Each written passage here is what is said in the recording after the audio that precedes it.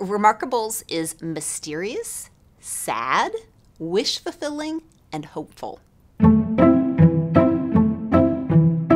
Remarkables is about a girl named Marin who feels like everything is changing in her life. She's about to start middle school, she has a new baby brother, and she and her family have just moved from Illinois to Pennsylvania. She's also still feeling very upset about something that happened with her two best friends back in her old hometown. And while she's coping with all of that, the first day in the new house, she goes out to explore in the backyard and sees this group of teenagers in a neighboring yard who seem just really happy and very friendly with each other, and she's fascinated by that. She just wants to be one of them. Then suddenly, they all disappear.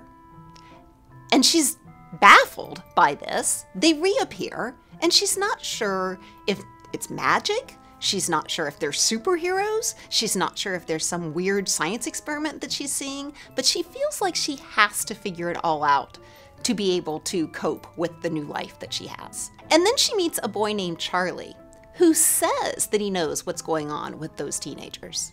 But does he?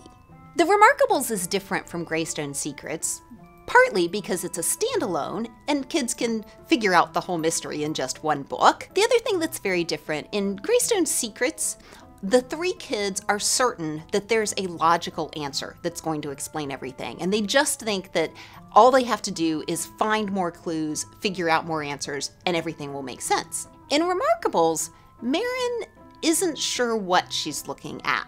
When you label something, well, maybe it's just magic, it's not so much that you're looking for a logical answer, you're trying to figure out what it means. And her big question is, why am I seeing the Remarkables? And how does it change my life that I've seen them?